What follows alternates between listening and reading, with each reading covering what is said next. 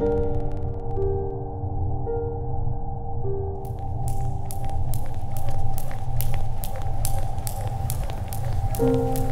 time, Mike.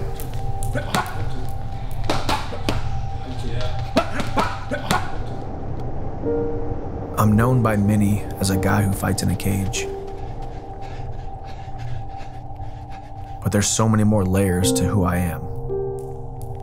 God's on our side. Unbeatable. 90% of success is between the ears. Chandler able to roll out, but still full mount. He's in big trouble still.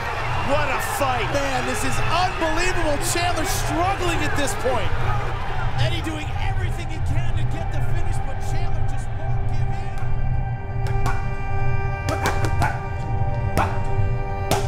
in. In mixed martial arts, you're not just fighting against your opponent. You're fighting against yourself. Your own doubts. That small voice you have to silence because you know that you were put on this earth to do something great, to achieve more than you thought you ever could. Every time before I go into battle, I focus on talking to myself. If I sit in silence and I listen to myself, I'm gonna hear negativity. I'm gonna hear the doubts. I'm gonna hear the fears. But if I talk to myself, if I choose what gets dwelled on, I am in the driver's seat. I can't listen to the lies that I've been told. I have to continue to listen to God's truths, and I hear His truth through His Word. I tell myself that I was created in the image of an almighty Savior, created in the image of an almighty God.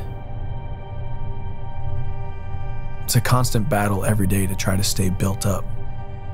And the easiest way to stay built up is to stay in God's Word. And I stay in God's Word through the Bible app.